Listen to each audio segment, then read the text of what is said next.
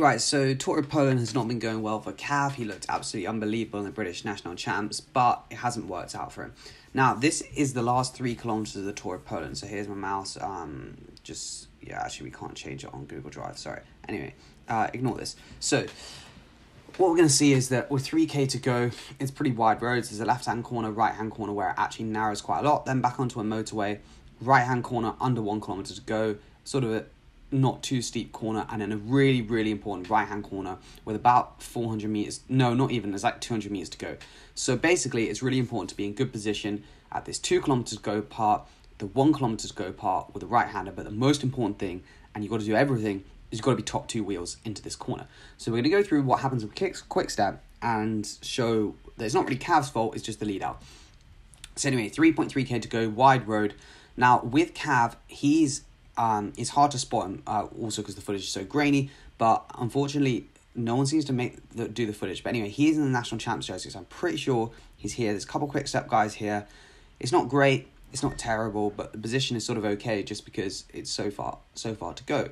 So we then go to 2.5k, and this is Cav here. You can see this quick step guy here. Like, where is his team? Is some of his teams behind, some of his teams forward?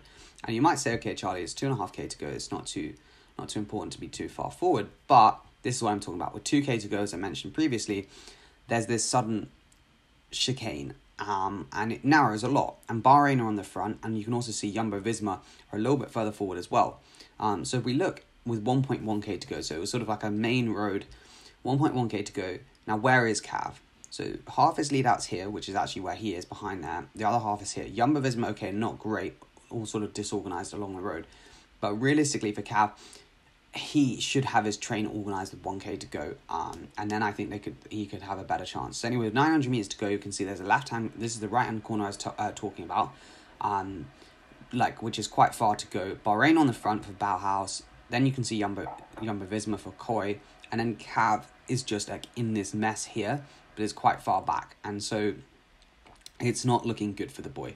We then go with 200 meters to go. You can see Kai first wheel, then we have, I don't know why this footage is so bad. Anyway, then we have not Mate Mohoric, what am I on about? Bauhaus, and then everyone else is basically behind. We then zoom forward again, and you can see Cav's like 6th wheel here. It's 250 meters to go. Like, cheerio, thanks for coming. It's game over. Like, you're just not making up this ground. And the issue was here. He's just not organised enough. Like, he's just too far back. And his team needed to basically, between 900 and 200 meters to go, need to make sure he's at the front. But you can see it narrows a little bit. It's hard to really come by. You can see Jumbo-Visma had 3 riders here. One guy does 900 meters to like 600 meters to, sorry. Yeah, it's hard to move up.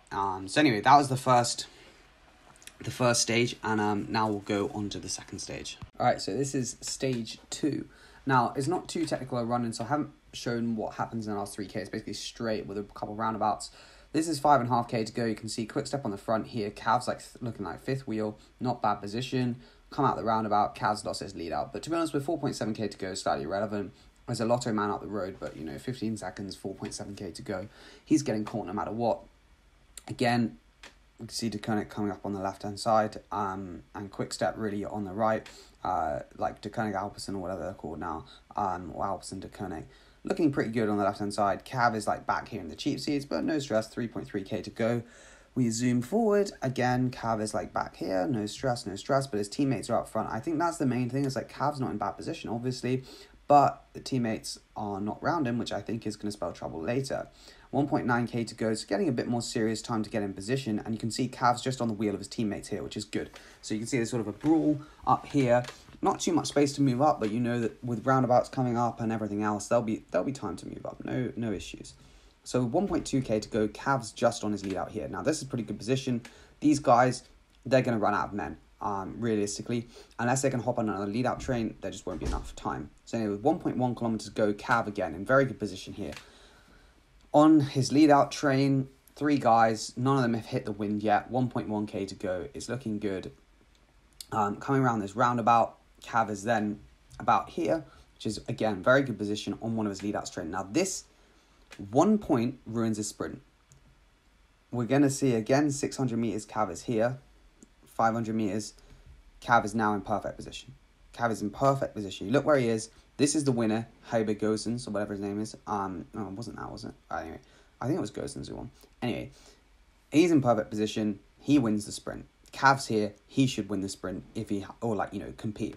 One thing happens around this roundabout. So if you look, Cav is here. That lead out man's just swung off. So this guy is just swung off and has gone on the outside. Cav is stuck. He can't go on the inside, and he loses all his momentum and all his position because it narrows into this roundabout. Now, recently, if Cav had got his lead out man, you see this Astana man, if he was like there and his lead out man was there, we're going to see then like Cav would have been on his lead out man's wheel here, but he doesn't follow his lead out man. His lead out man is here and Cav's back here, and that loses in it. That is literally as simple as that. Like, he doesn't follow his lead out man properly, and yeah, he gets squeezed here. So when he comes out, he's here. He's there. Cav is here. His lead out man's there. So that's the position. And if we look at the overhead, Cav's here. His lead out's there. And there's the Bahrain man sits up, and Cav's just got no chance. He's just not coming across that. His lead out's there. He would have won. So, in conclusion, 2 very unlucky sprints, in my opinion. Especially this one. Like, this one was just like one lapse of judgment. Really, really messed him over. The first one was more like an issue for the lead out. But anyway, cheers for watching. Hope you enjoyed this quick video, and I'll see you in the next one.